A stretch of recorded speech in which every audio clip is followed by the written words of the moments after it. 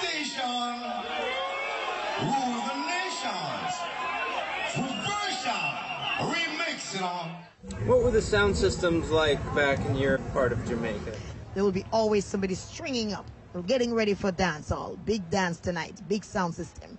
And then everybody in their best, they come out in their best. I mean, you had ladies that actually went out of their way to get something made just for that dance. Sound system was the poor people's enjoyment in Jamaica. You know, that's where you would find most you would hang out on a Saturday night or on a Friday night, because we don't have the whole money for go up in a big club and stuff like that. So they get the people them enjoy themselves by coming to dance and have a lot of fun. You know what I mean? And the dance them is the thing where keep the people them, relieve the people them stress and keep them going. You know, Uptown Club is like a segregation thing. Like we are different color people and we look brown color, look brownish, and we uptown and you can't get in.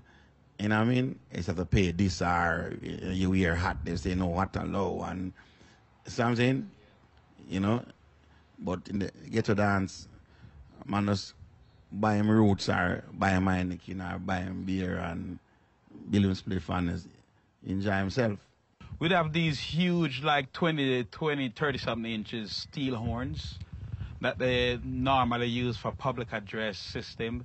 And we sometimes have 2 or 3 of those in the treetop. So, you know, people from miles away could hear the sound system. Whatever we talk, control the dance.